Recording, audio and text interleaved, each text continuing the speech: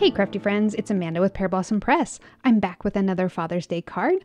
This one is pretty quick and easy.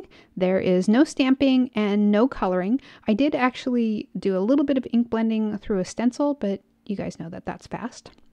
So I'm a big proponent of stretching your supplies and trying to use dies in new and different ways.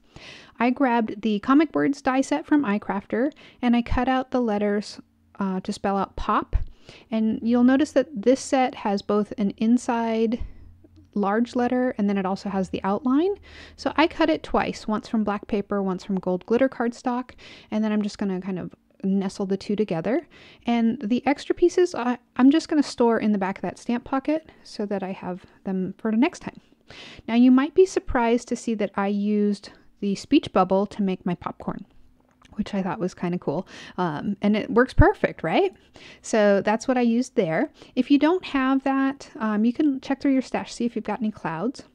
And then for the oval where it says pop, I used a nesting oval die. You could always use one of the bursts that's in the Comic Words set if you have that one. But I had the oval, so I'm going to use those. Now for my card and card front, I will be cutting them down into a bucket shape, and I will cut the top of the card front down with the scallop die set, or the scallop die here from Hefty Doodle. And I'm going to stencil on some lines with the red Festive Berries ink there. So first things first, let's go ahead and cut down the bucket shape. I'm going to line this up in my trimmer so that the bottom right corner of both the card front and the card base are lined up so that the bottom right corner is about 1/4 of an inch in and the top right corner was right at the cutting line. So just those 2 points kind of match them up, and that shaves off a little triangle. Now because we can't cut the left side of the card because that's where the fold is, we need to cut the bottom. So I'm going to line up the card front there in my trimmer again, and you can see my top 2 points are between two lines. They're meeting up, and the bottom will stick down a little bit on the left side. So I just used a pencil to mark a little notch or a little spot there where it stuck down across that line. And then I know I can line up that little pencil point with the end on the opposite side there and trim that down. That's going to give me the right angle. And honestly, you don't have to be too perfect with this. It's going to be close enough. So you can see we've got it coming in a little bit from the left and right side. Now the top right corner will be sticking up still. That's okay. We're going to fix that. On the card front, we'll end up trimming it with that scallop piece, and then it'll be parallel. And for the back of the card, I'm going to grab another oval die. This one's larger. That's in that same set.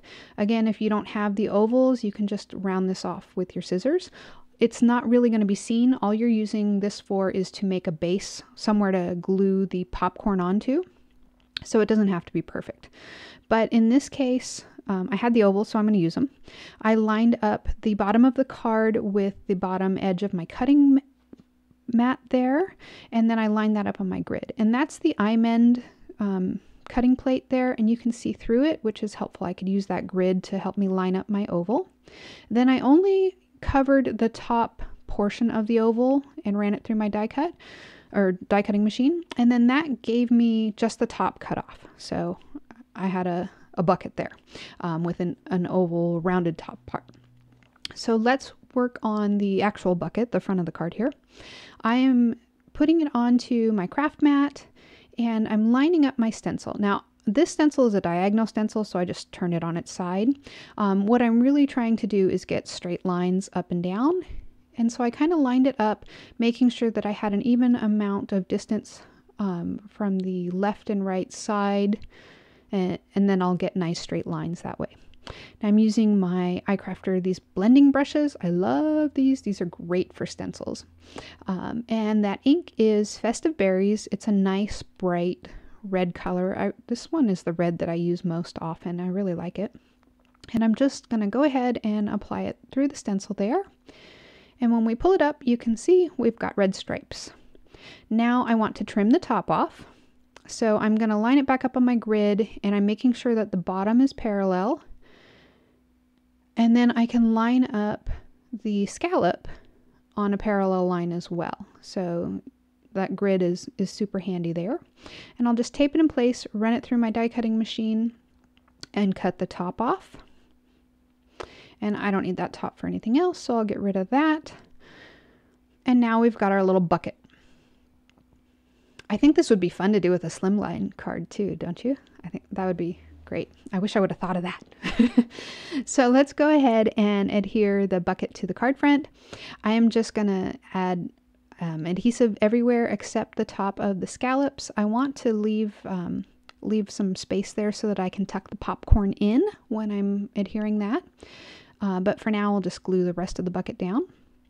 And then I want to glue the word pop to the oval.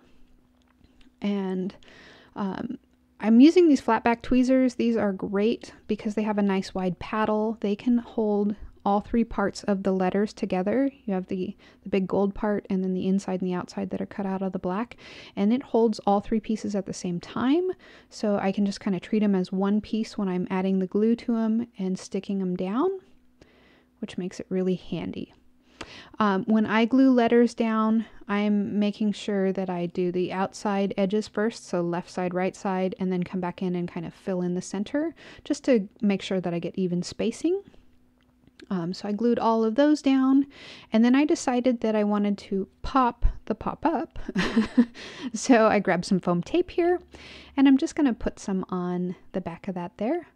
You'll notice the printing on the back of my oval there. That's actually a piece of the cover for my Bristol smooth cardstock. It has a neat texture to it, so I saved it. I can use that side. It's great paper. So I just stuck that down, and now it's time for the popcorn. So if you don't have this die set, you can just check through your stash. See what you have that looks like popcorn. The speech bubble works perfect for this, and I love that there was an outline and an inside piece there. In fact, you could lose the outline and the inside piece looks like a different shape as well.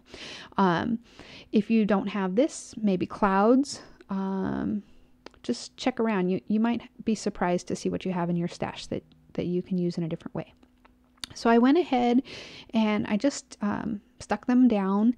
I did discover that it was easier to kind of start at the top and then work my way down. So you have less overlapping. It worked better that way. And then I just finished it off with a few gold sequins. I didn't want to go too crazy, but a few pops of that gold sparkle I thought was a lot of fun. And you have to head over to my blog to see what I wrote on the inside. It's a silly punny joke that I think works well. If you're new to my channel, feel free to click subscribe and ring that bell. I've got a few more videos for you, including some more Father's Day masculine type cards. And as always, my friend, thanks for watching.